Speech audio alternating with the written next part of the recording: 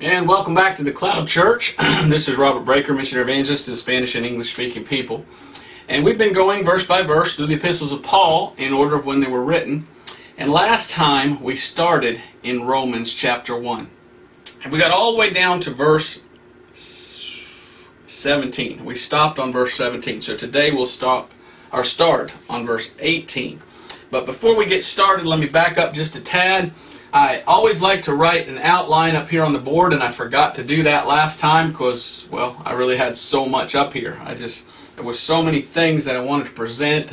If you haven't seen that, go back and look at that video. We talked about the book of Acts, and we showed how all the different books of Paul, where they lined up in the book of Acts.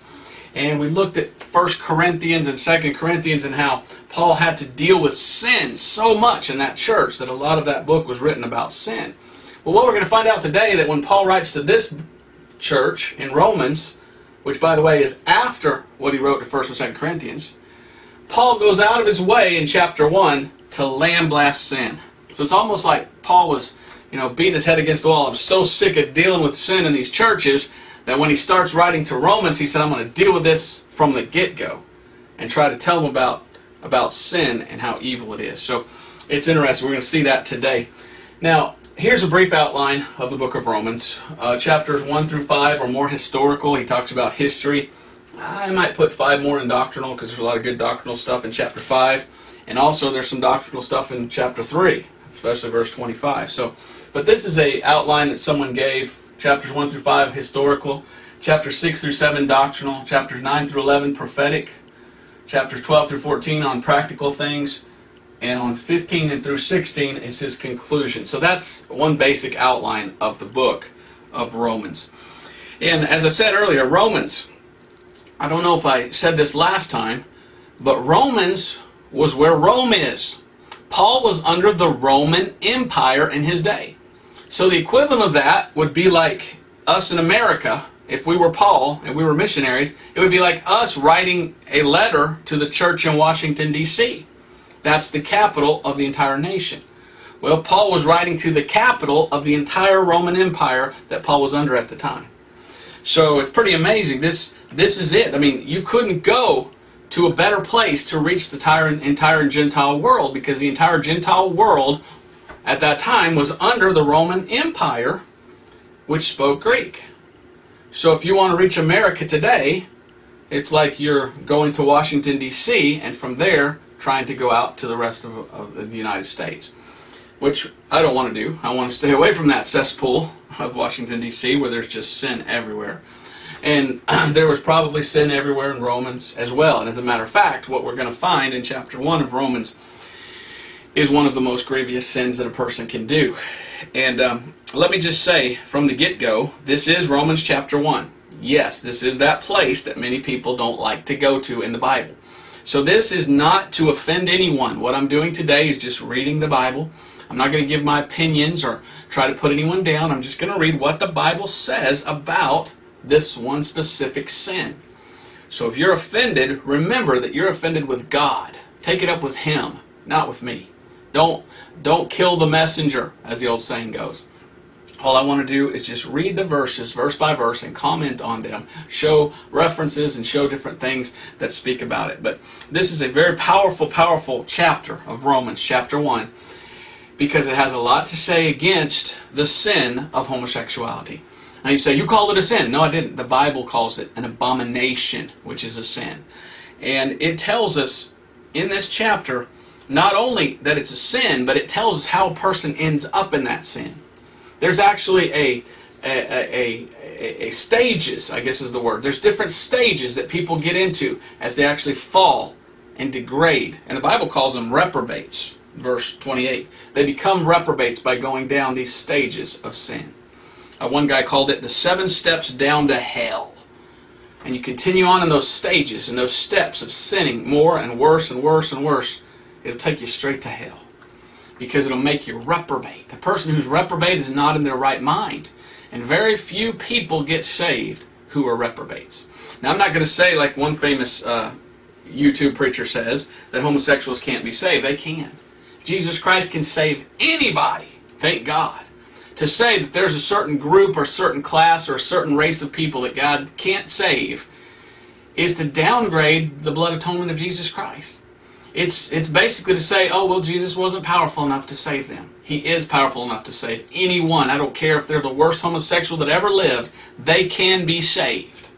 The problem is usually they don't want to be. And so that's why people don't get saved. They don't want to. And the more people end up in this sin, the less they want to be saved. So the best thing to do is to keep people as far away from this sin as you can. The problem is this sin has been crammed down the throat of people in America today.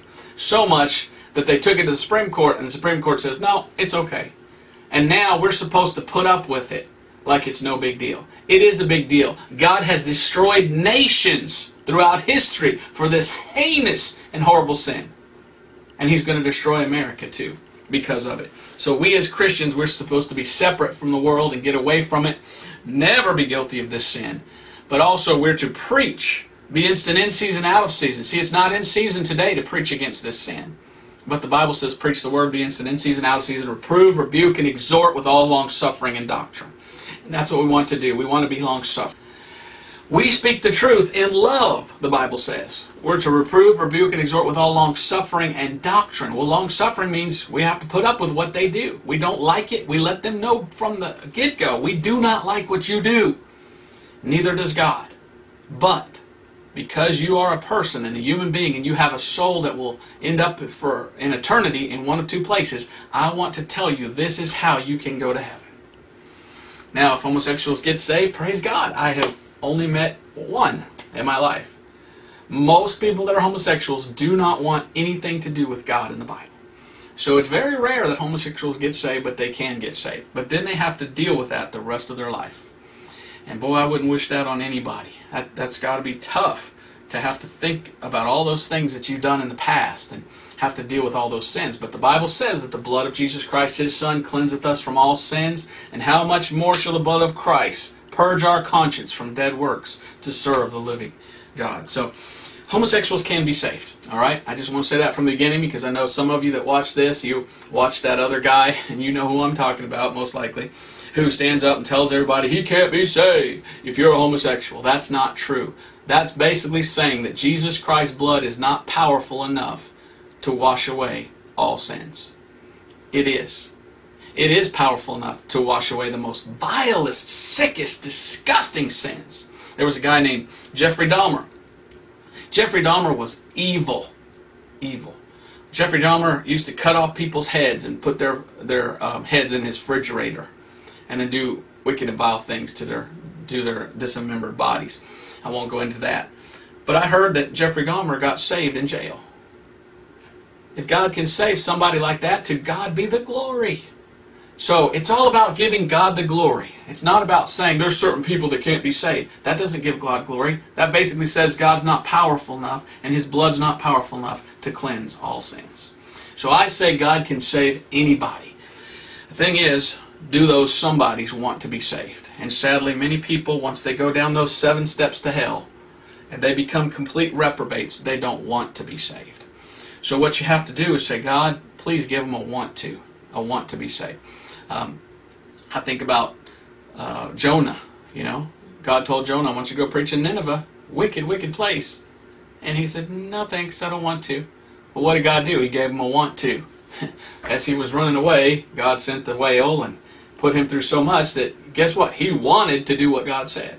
So that's what our prayer should be for homosexuals, is that God would work in their lives and bring them to the point where they want God more than their sin. And boy, that's hard because oftentimes they love sin more than God. And we'll see that in this chapter. So let's begin in Romans chapter 1, verse 18. For the wrath of God is revealed from heaven against all ungodliness and unrighteousness of men, who hold the truth in unrighteousness. Now, almost all new versions change the word hold to hinder. But I like the English King James, hold the truth. Well, we hold the truth in our hands when we hold the Bible. So there's some people, especially in pulpits, who hold the truth in unrighteousness. There are ministers out here and out there who preach. And they preach holding the truth in their hand, but they preach lies. So you've got the wrath of God is against all ungodliness and unrighteousness. So if you're ungodly and you're unrighteousness, the wrath of God is against you. The Bible says the wrath of God abideth on you. God's wrath is towards you because of your sin. God hates your sin. In order to have that wrath of God removed against you, you need to be saved. When you get saved, then there's peace made between you and God. Now, notice it says, hold the truth in unrighteousness. Let's go to 2 Thessalonians real quick. And in 2 Thessalonians, we have a little thing that tells us about people who don't want the truth because they want unrighteousness. In 2 Thessalonians chapter 2 and verse 10, there are people who don't want to be saved. And this is why they don't want to be saved. 2 Thessalonians 2:10 through 12. And with all deceivableness of unrighteousness in them that perish, because they receive not the love of the truth, that they might be saved. They don't want the love of the truth. In other words, they don't love the truth. They don't love the Bible. Verse 11, and for this cause God shall send them strong delusion. Because they don't love the Bible, God says, okay, if you want to believe a lie, here's a good lie for you to believe. God will actually let them have a lie to believe if they don't want to believe the truth. Verse 12, that they all might be damned. That means they're going to hell. Who believe not the truth. How do you get saved? By believing the truth, by believing the gospel, trusting the gospel. But had pleasure in unrighteousness. And that's what it all boils down to. What is the meaning of life? Have you seen that video on YouTube? I made a video on YouTube years ago on what's the meaning of life in 3 words or less. And the answer is Revelation 4:11. In 3 words or less, I can tell you what the meaning of life is. You say, well, are you what? For centuries and millennia, philosophers have been writing volumes and volumes of books on what is the meaning of life. Well, I can tell you in 3 words that they couldn't even tell you in volumes and volumes and volumes of books. In Revelation 4:11, very end of the verse, says, for thy pleasure they are and were created. It says, thou art worthy, O Lord, receive glory and honor and power, for thou hast created all things, and for thy pleasure they are and were created. So why are we here on this earth? Why are we created? Why does man exist? 3 words. For his pleasure. God created man to please him. The problem is when man wants to please themselves rather than God. So who are you pleasing? Are you pleasing yourself or are you pleasing God? Well, if all you care about is yourself and pleasing yourself, then you will begin down those steps, those 7 steps to hell. And you'll become utter and total reprobate that only lives for self-gratification and pleasure. And when all you care about is pleasuring yourself, you're gone. It's very hard to come back from that to want God more than your sin. Moses, the Bible says in Hebrew, he chose the reproach of his people rather than to enjoy sin for a season, the Bible says. So it says here in verse 18, for the wrath of God is revealed from heaven against all ungodliness and unrighteousness of men who hold the truth in unrighteousness. So without a doubt, God hates sin. He's against ungodliness and unrighteousness. So does that mean God is against a homosexual? Yeah. But what does that also mean? Homosexuals are against God. For sure. Because they love their pleasure more than they love God. So they don't want to be saved because they enjoy what they're doing. They enjoy their sin. Sadly, they don't enjoy it forever. I've talked to many homosexuals and I tell them, really, are you really gay? Because the word gay means happy. Look at me in my eyes and tell me that you're really, really happy what you do. And everyone I've ever talked to, I haven't talked to one that told me otherwise. Everyone has told me, well, I'm not really happy. You know, they say, and I don't want to get gross into what they do, but they say, yeah, it might be pleasurable for a little while, but afterwards it makes me feel sad to do what I do. Yeah, it should. It should. Because it's against God and it's against nature, we'll find in this verse. So even though you're gay when you're engaging in that sexual sinful act, afterwards you feel horrible. Because you know what you did was gross, dishonorable, disgusting, something that might have felt good for a little bit, but really it makes you feel bad because you know you shouldn't be doing it. That's a conscience. And the Bible says you can sear that conscience. And when you do, watch out. You become a reprobate and you can't control yourself, then you're going to hurt yourself and others. I read one time that 80% of all murderers in prison that did outrageously horrible crimes were homosexuals. So once you start down that road of pleasure and sin and evil, sin will take you over to where you become reprobate and you do the most heinous, disgusting, evil acts that you never thought that you would do. Why is that? Because oftentimes when you become so sinful and so wicked and so ungodly, you open yourself up to a demon. And when that demon takes over, and there's no limit what that demon can do. And so that's why it should keep yourself pure. You should keep yourself pure and away from sin. It's scary what the human body can do to others when there's no restraints upon it. And the more you sin, and that conscience is seared, and there's no more restraints, it's sick what people can do to other human beings. So, verse 19, because that which may be known of God is manifest in them, for God hath showed it unto them. So this verse is telling us that God put something in man, has showed man, look, this is right and this is wrong. In other words, every person that's born is born with that knowledge inside of them of what right and wrong is. And as you get old, like I said, there's that conscience, and we'll read about that, inside you. And you feel bad when you do wrong. But if you continue to do wrong, that feeling bad will go away because you've become a reprobate. Verse 20, for the invisible things of him from the creation of the world are clearly seen, being understood by the things that are made, even his eternal power and Godhead, so that they are without excuse. So according to this, the invisible things of God, of the creation, are clearly seen. You can't look at God's creation without seeing God, unless you want to be blind. You look at the zodiac, the stars in heaven. There's a certain thing. I read a book one time, something to do about the gospel and the stars. And it showed how there's all these different stars and they all have a meaning.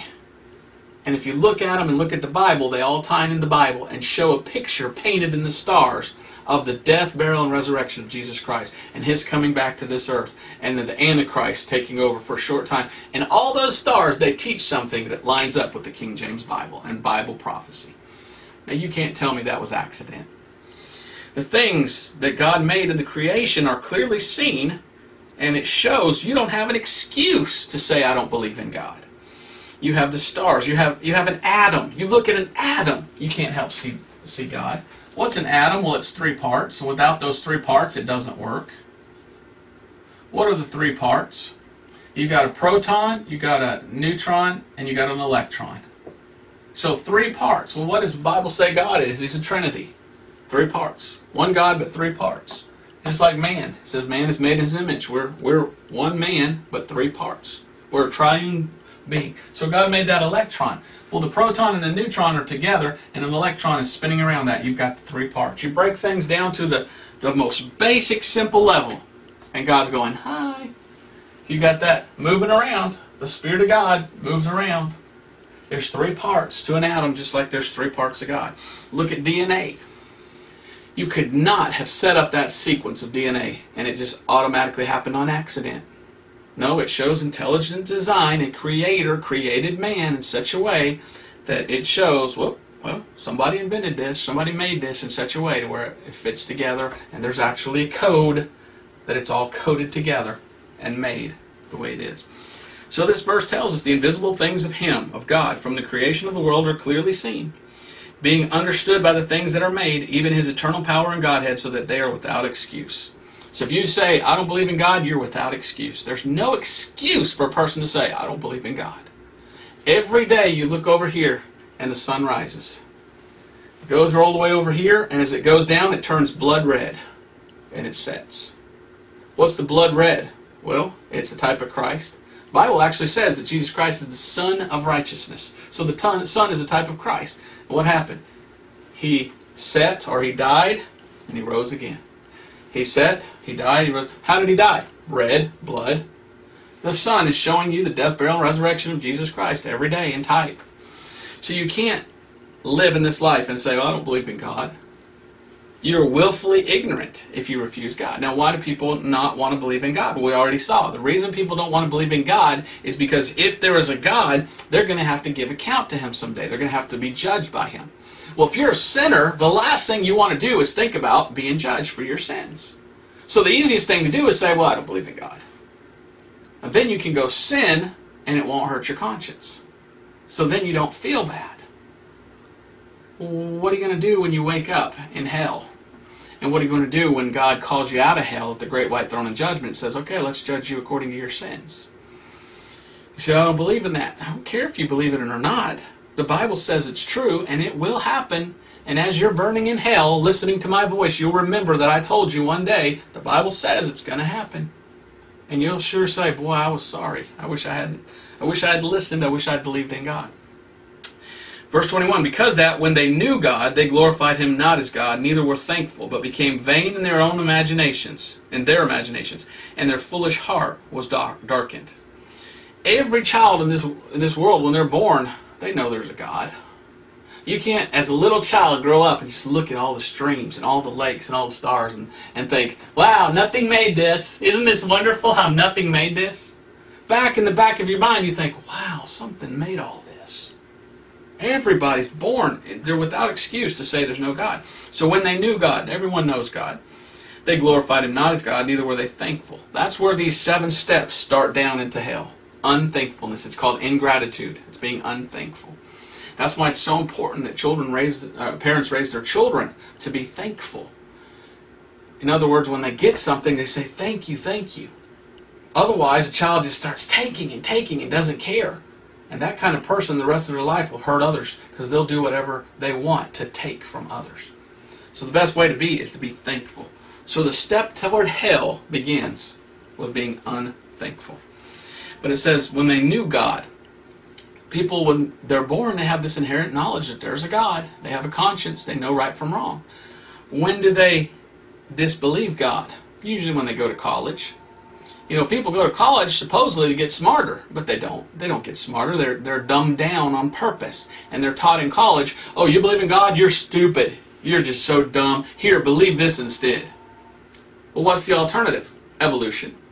Okay, so over here, I believe there's a God. He made all this thing. Everything shows and proves that he's real. You look at the constellations that paint in the stars a picture of the gospel of the history of man in the stars. You look at the DNA. You look at the atoms. Everything proves intelligent design. And it's just all there to see and to say, wow, someone made this. But then they say, no, get over here and believe what we believe, evolution. There's no God. Oh yeah, well what's the proof? Well, we don't have any proof of evolution. Well, you have no proof of evolution? No, well, we have Lucy, but it's been proven a hoax. And we have the Neanderthal man, and but they were all proven hoax. But just believe it, because we say so. Okay, well, how did everything start? Well, nothing exploded. Huh? But I was just in my class of science, and they said that for something to explode, there must be a mass. And the mass is what explodes. And energy can't be destroyed or created, just change form. So, oh no, don't believe that. I mean, even that's scientific. Just believe that nothing. There was just absolutely nothing, and it just went boom and blew up. But that's against logic. That's, shut up! Your uncle was a monkey. You have to believe you came from monkeys. See how dumb it is? What evolution teaches? It denies evidence. It denies facts. It insults you and tells you your uncle was a monkey.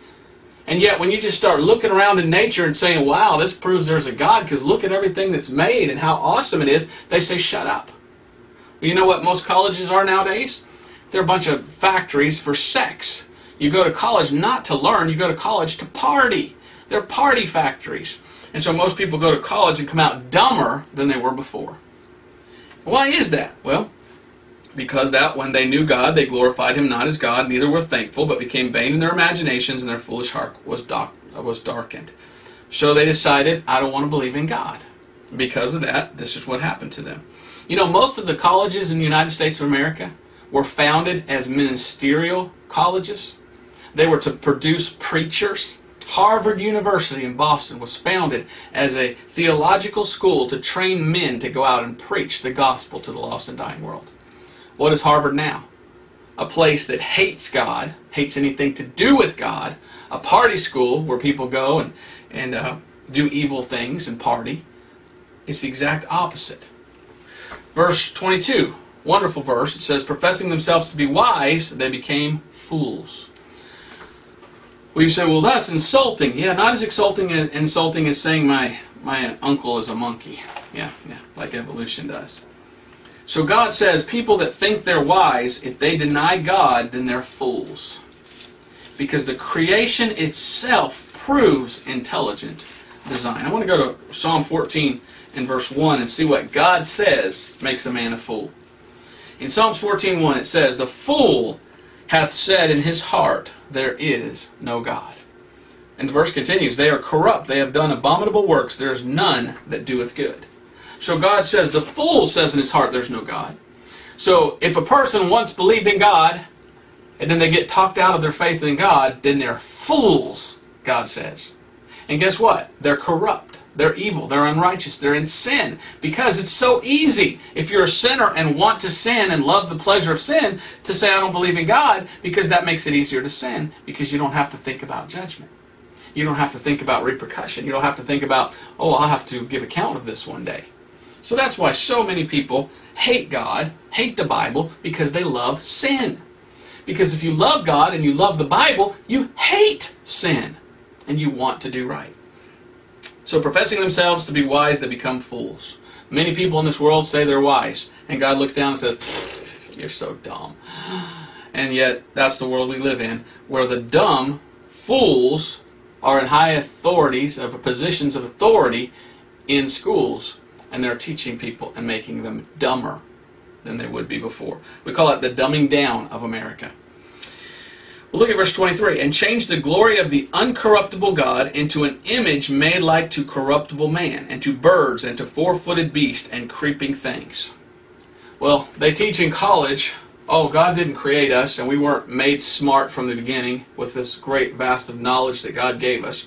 Oh no, we started as cavemen, and we were dumb, and we slowly learned over history how to be smart. And now we're so smart today. Well, because they teach that, what do they say? Well, the cavemen were so dumb, the first thing they did was just start to make themselves little idols to worship. And they worship their little idols. Yeah, that's what a man does when he denies God. There's no such thing as an atheist. Everybody has a God, whether they know it or not. Most people who say, I don't believe in God, they're their own God. They trust in themselves as though they themselves were God. So there's no such thing really as an atheist.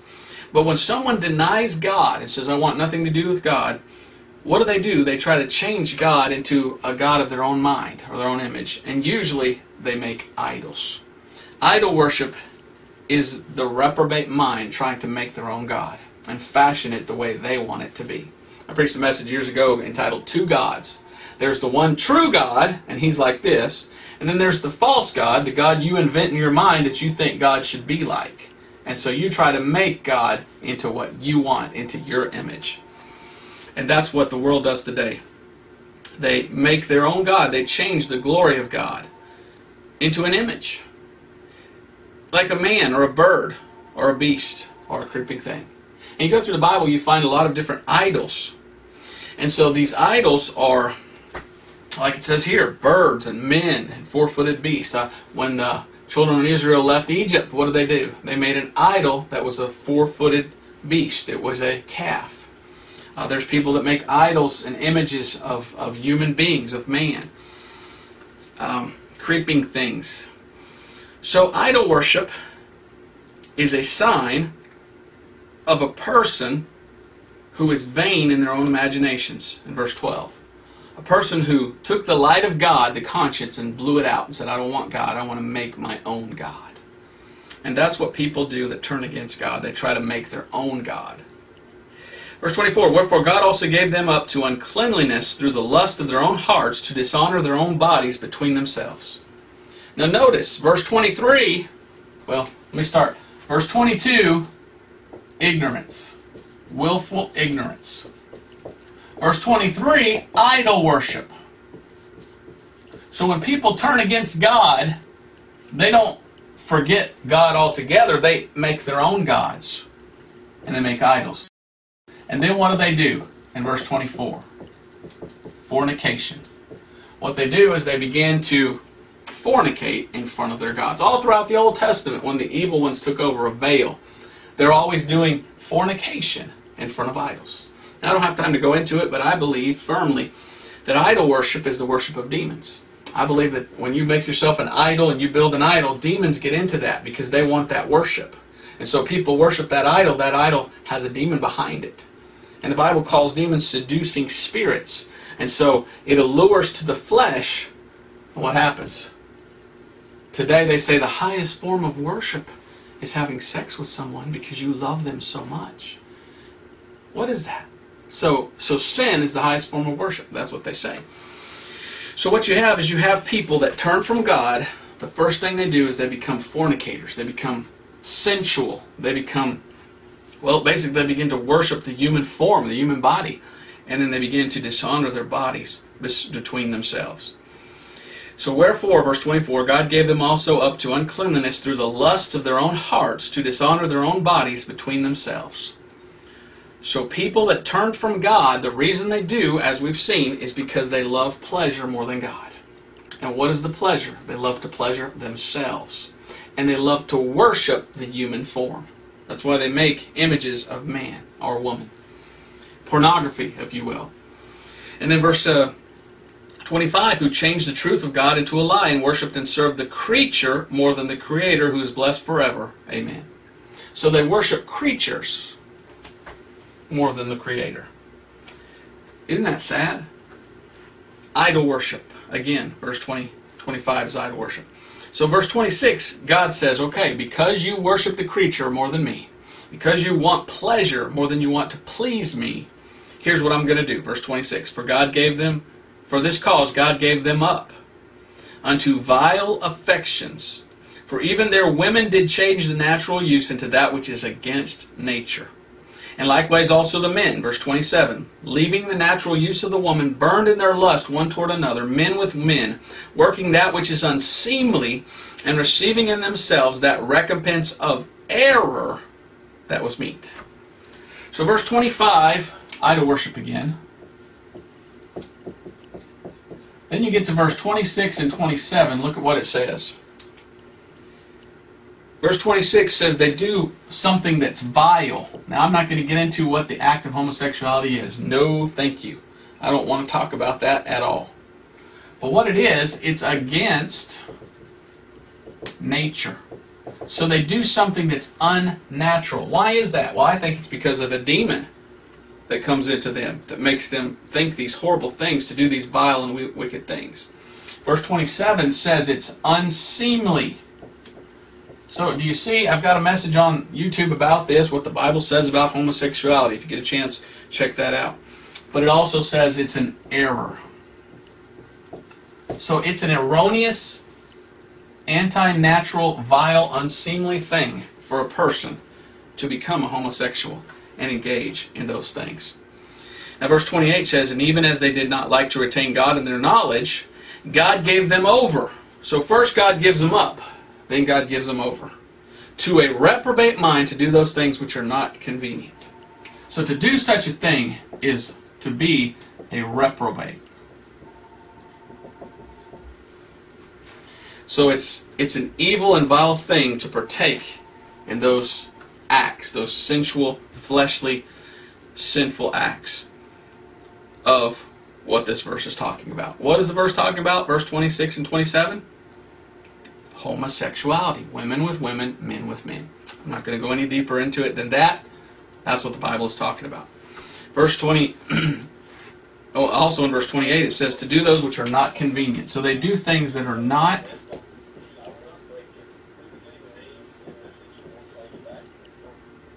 So they do things that God says are not convenient. They're not right.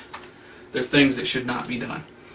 Now, that's what God says. He says there are people in this world that turn against God, that hate God, that want nothing to do with God. So what does this tell us about homosexuals? That they hate God. And yet all the homosexuals tell Christians, you hate us, you hate us. We don't hate you, we want to see you get saved.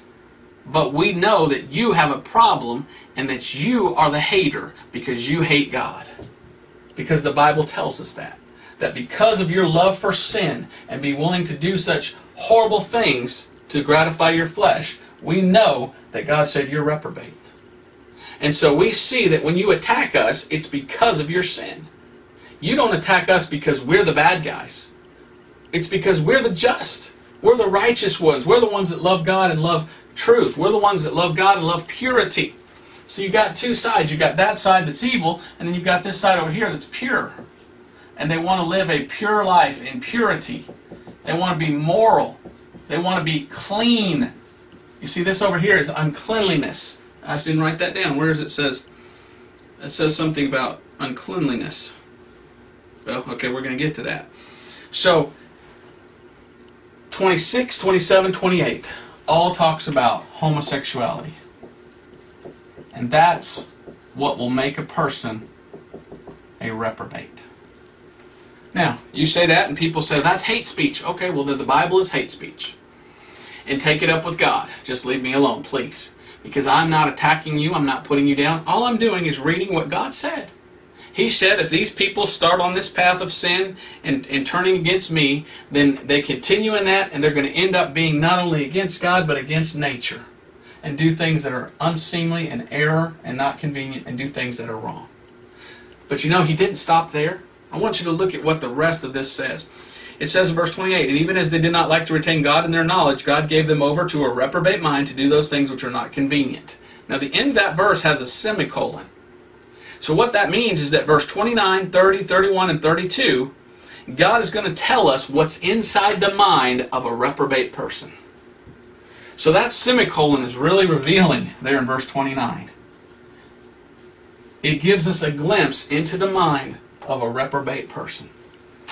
It says in verse 29, being filled with all unrighteousness, okay, fornication, wickedness, covetousness, maliciousness, full of envy, murder. What? They have murder in their heart? Yes. Full of envy, murder, debate, deceit, malignity, whisperers, backbiters, haters of God, despiteful, proud, boasters, inventors of evil things, disobedient to parents, without understanding, covenant breakers, without natural affection, implacable, unmerciful, who knowing the judgment of God, that they which commit such things are worthy of death, not only do the same, but have pleasure in them that do them. So here we have 4 verses that tell us what a person who is a reprobate homosexual is like. It tells us exactly what they are. How would anyone know that if it was just a man writing this book? It's God in heaven looking into the heart of that kind of person. And He told Paul, write down what all they are. And boy, is there a big list of what those people are. It's incredible. So the neat thing about this, I went through and counted one time all the different things. And I found there was, between verses 21 through 32, I found 18 different things about people who are lost and what they're guilty of. They're guilty of, number 1, not glorifying God, verse 21. They're guilty of unthankfulness, verse 21. They are vain, verse 21. They are foolish and dark, verse 21. They're professing wisdom, but they are the dumbest people, verse 22. They change the image of God into idolatry, verse 23. They have uncleanliness, verse 24. That's what I was looking for. Uncleanliness, verse 24 says uncleanliness. It's unclean what they do. I'm just going to put uncleanness. I'll change the word, I guess. Yep, that's the word, uncleanness. 2 N's, but I put 1. Oh well. And another thing is they're full of lust, verse 24. They engage in sexually dishonorable practices, verse 24. They change truth to a lie, verse 25. They worship a man and animals, verse 25. They have vile affections, verse 26. Verse 26, we find lesbianism. Verse 27, we find sodomy and sexual sins. Verse 28, they forget God. Verse 28, they reprobate. Verse 28, they do inconvenient things. And verse 29, they're full of evil. So 18 different things that I found in this chapter about a lost person. And that's interesting because 18 is 6 plus 6 plus 6. Which is what? The number of the Antichrist or the number of the beast. It's a satanic number. So what does that mean about such people? Well, what that means is, if you choose to serve your own self and forget God, then what are you doing? You're serving Satan. So on this side we have God's people, and they're to be pure, moral, clean, righteous, just, And people like that are great people to be around because they're nice. They're usually very nice and thoughtful. They think about you. And you know, you look at America, how it was founded, and you look at America today, and you see a nation that went from being this to being this. And a nation that's like this can never stand. Because this side raises children that are taught to respect others and to be nice and thoughtful and to love and think about others more than themselves and to treat others correctly and pure. And people like that are a good people that live clean and live long lives. But even science proves that when you become a homosexual, your lifespan is cut way down. Homosexuals have a very low lifespan because a lot of diseases that come with this. But these kind of people are a kind of people that serve Satan. The church of Satan says, "Do what thou wilt" is the whole of the law. Under Satanism, it's all about you pleasing your flesh. If you join the church of Satan, that's what they'll say, is just do whatever makes you happy. But this side is about sacrifice, making others happy before yourself, esteeming others more highly than yourself. So you have two completely different type of people. This type is the people of God that please God. This is the type of people that hate God and want to please themselves. And by so doing, whether they know it or not, they're serving Satan. And so we have a great problem. Now, I mentioned earlier the 7 steps down to hell. What are the 7 steps to hell? Let me just read my notes here real quick. This is a good sermon for someone to preach if he's a preacher. The first step to hell was they knew God and they glorified Him not. The next step is they were unthankful. The third step is they became vain in their imaginations. The fourth step was their foolish heart was darkened. How does your heart get darkened? How does your heart get hardened or get black? By turning against the light. You see, what this all ties into is this side is all about the light. God gave you the light of your conscience and following light. This side is all about dark and doing the dark and evil things. You know, people that live this kind of lifestyle, what do they like to do? They like to go out at night to the parties and the clubs where the lights are turned down really low.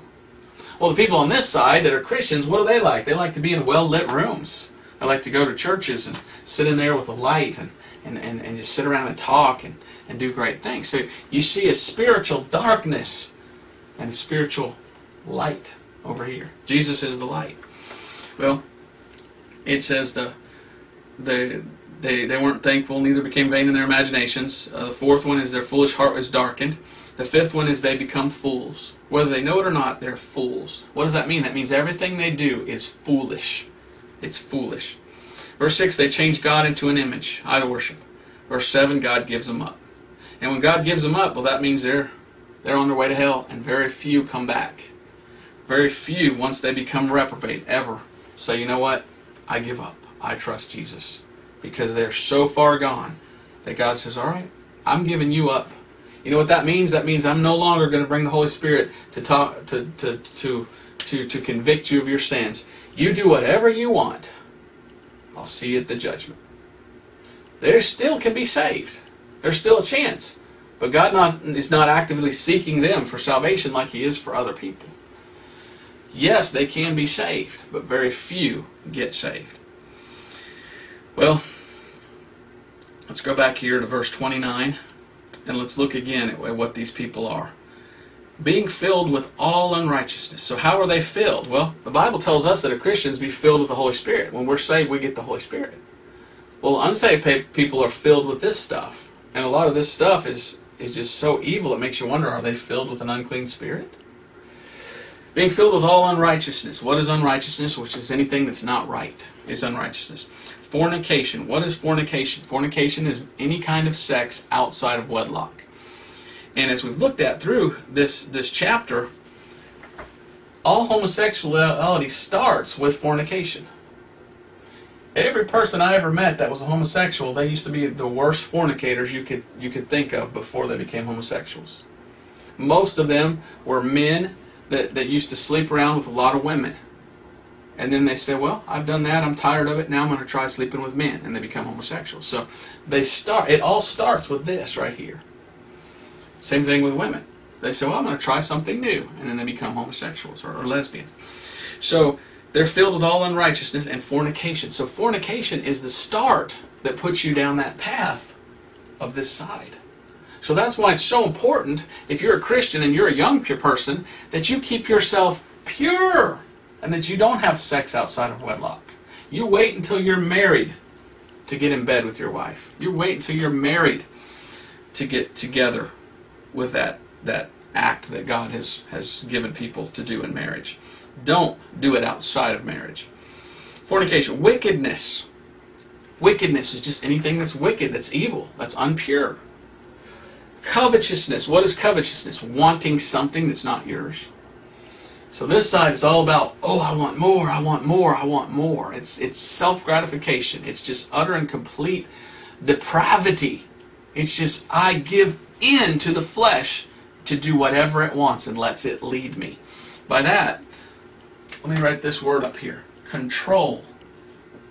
People that are this side that follow the light, they practice control. And they have what we call today self-control. This side over here has no self-control. And that's what's sad. That's what's scary. When a person is a reprobate and they have no self-control, then they'll go down this path so far that they can't control themselves. And they'll just do evil, wicked things. Atrocious, atrocious things. That's why it's so important to keep yourself pure so you never become a reprobate and you never give into the flesh so much that you can't control yourself. That's why it's so important to be able to control yourself and keep yourself from doing things that are wrong. Never lose control. Maliciousness. Maliciousness is just being malicious, just being mean on purpose, just doing mean things for fun. Maliciousness. Full of envy. Envy is, oh, I wish I had what they had. And what does envy stir up?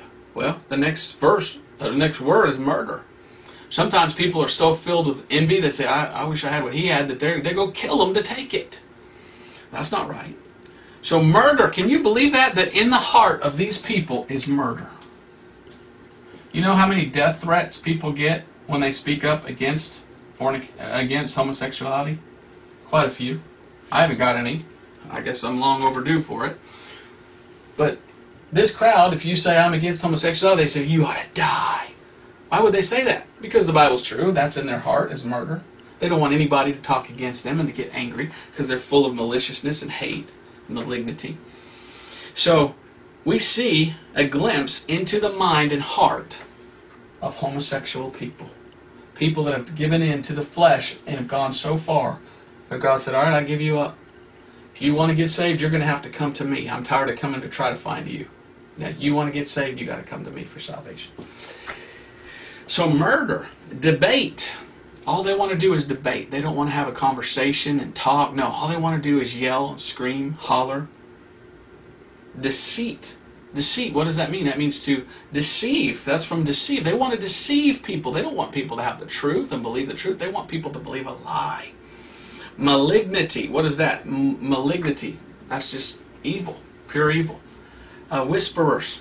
What is a whisperer? Well, it's somebody that behind your back goes, you know. Well, what does that mean? Well, that means, oh, here comes Mr. Holier Than Thou.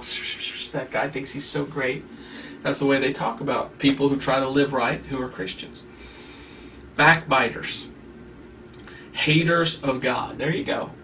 In America today, they have a thing they call hate speech. And they say if you say something against a certain class of people, then you're guilty of hate speech. Well, I'm sorry, but I have a Bible that tells me the exact opposite.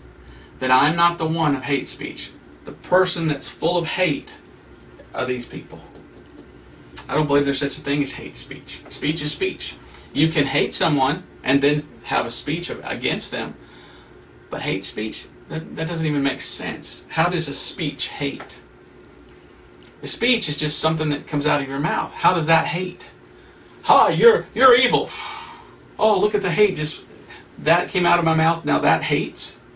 No, if I hated someone, then I'm the hater. So there's no such thing as hate speech. There's a hate person that's full of hate. It doesn't even make sense, the words they come up with. Backbiters, haters of God, despiteful. They just want to be despiteful all the time. Proud. Now there's the problem. Pride. We're told in the Bible that Satan is the king of all the children of pride. In the book of Job it says. Pride was the first sin. Satan became prideful and said, I think I'm better than God. I'm going to try to kick him out. And God kicked him out of heaven. Pride is a big sin. Isn't that funny, though?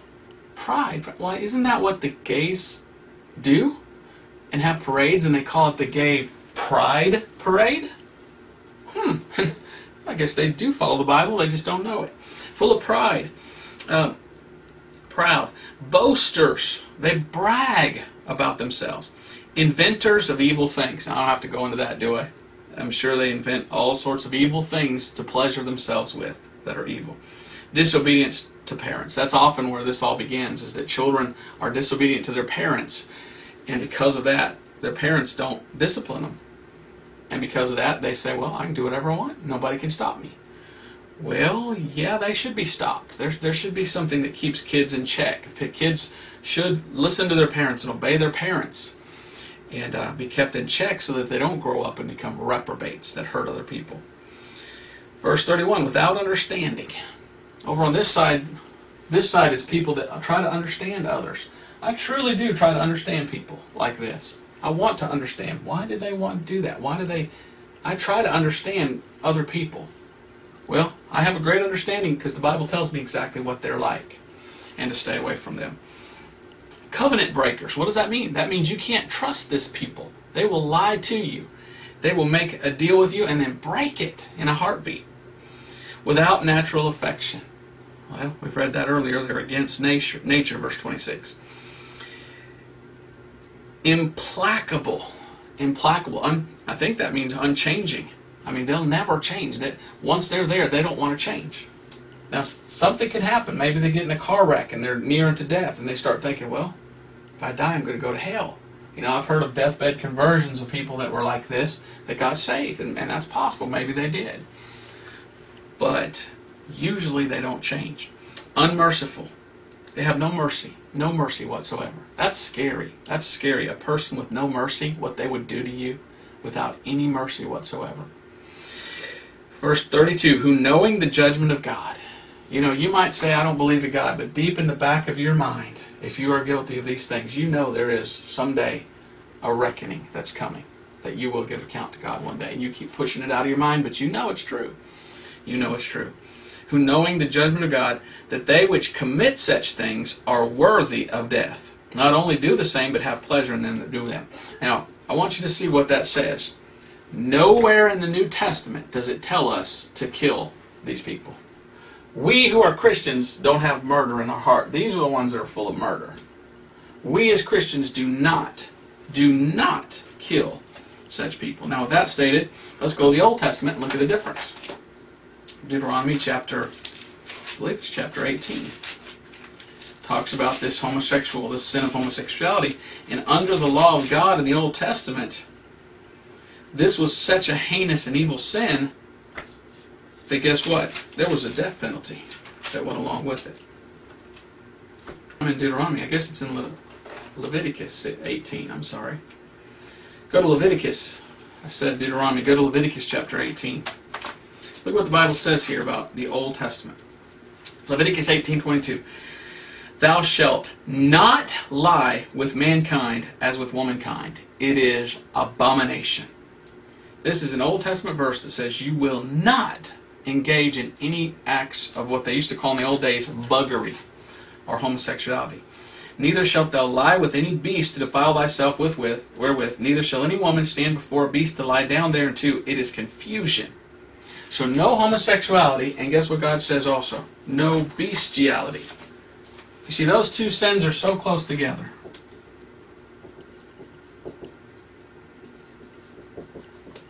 Usually when a person goes so far as to be homosexual, they are so far gone and so into a reprobate mind that they would be willing to have sex with an animal. Now that's disgusting. And what does God say about that? Verse 24. Defile not ye yourselves in any of these things, for in all these the nations are defiled, which I cast out before you, and the land is defiled, therefore I do visit the iniquity therefore upon it, and the land itself vomited out her inhabitants. Ye shall therefore keep my statutes and my judgments, and shall not commit any of these abominations. neither any of your own nation nor any stranger that sojourneth among you. For all these abominations have the men of the land done which were before you, and the land is defiled. That the land spew not you out also when you defile it, as it spewed out the nations that were before you. God says when that takes place in a land, it defiles a land. Well, this is taking place in the United States of America with the approval of the Supreme Court. So what does that mean about the United States of America? It's a land that's defiled. Look at verse 29. For whosoever shall commit any of those abominations, even the souls that commit them shall be cut off from among their people. Therefore shall ye keep mine ordinance, that ye commit none of these things, of these abominable customs which were committed before you, that ye follow not yourselves therein. I am the Lord thy God. Leviticus 20 and verse 13. If a man also lie with mankind as he lieth with a woman, both of them have committed abomination, they should surely be put to death, their blood shall be upon them. So you have a New Testament and the Old Testament. In the Old Testament, there was capital punishment for this sin.